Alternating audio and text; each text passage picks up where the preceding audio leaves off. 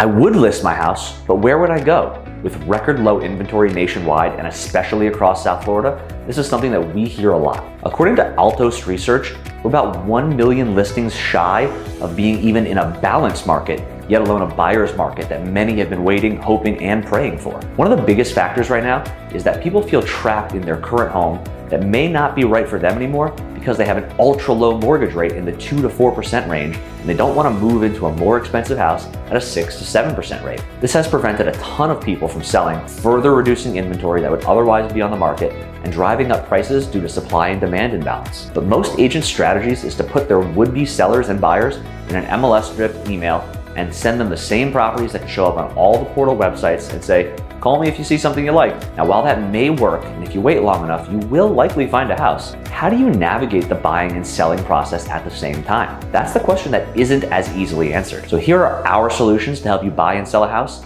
at the same time. Number one is buy new construction. Land values and construction costs are really expensive, especially in South Florida. So it only makes sense for builders right now to build luxury homes. If you can afford to buy new construction, our team can help you buy a new construction home, and you can time the sale of your current home with the closing of the new one. You can also accomplish this easier if you're moving to a less expensive area that has more building opportunities like Port St. Lucie, Arden, Westlake, or even into Central Florida. Number two is buy first before selling.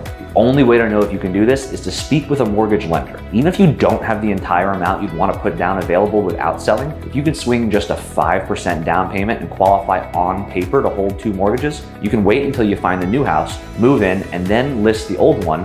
And when it sells, you can do what's called a recast. Recasting the loan means you take all the money from the sale, put it towards your new mortgage, and you re-amortize the loan so your payment resets based on the new lower balance as if you had put down that much larger down payment from the start. We also partner with some finance companies that will give you a bridge loan against your current home equity, but those do come with some fees. If that's something you're interested in or want to learn more about, feel free to reach out to us.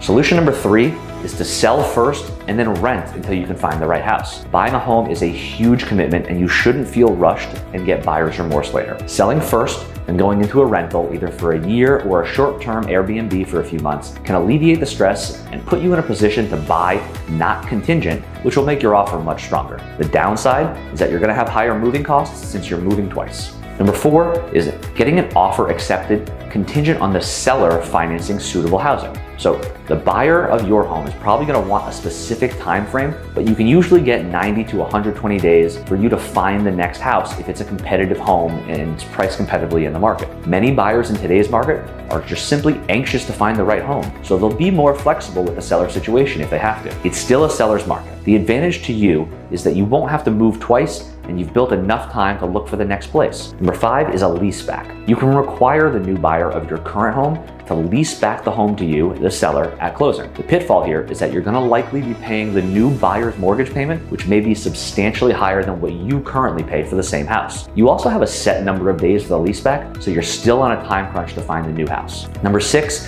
is to find off-market opportunities. Now, this is your best strategy, but one of the most complex. This requires a lot of time and energy on behalf of you and us as your agent, and a lot of people don't know how to do this properly. You need to find an agent that markets heavily and gets listings in the area you want to move regularly, so you can let them know what you're looking for. Alternatively, you need to find an agent that knows how to find off-market homes. For our team to do this, and we do this all the time, we require a signed listing agreement on your current home saying that we are going to be the listing agents on your sale when you do find the new home. If you don't find it, we rip the contract up and you're obviously not listing your house, but we do have to have that in place. We also have to get super specific about what you want in your new house. This strategy doesn't work well when you say, I just want a 4-bedroom home in a certain city. You need to be able to give a lot more details like specific neighborhoods or school districts, square footage minimums, lot sizes, and as many other characteristics as possible. This will allow our team to go to work for you and prospect by sending letters,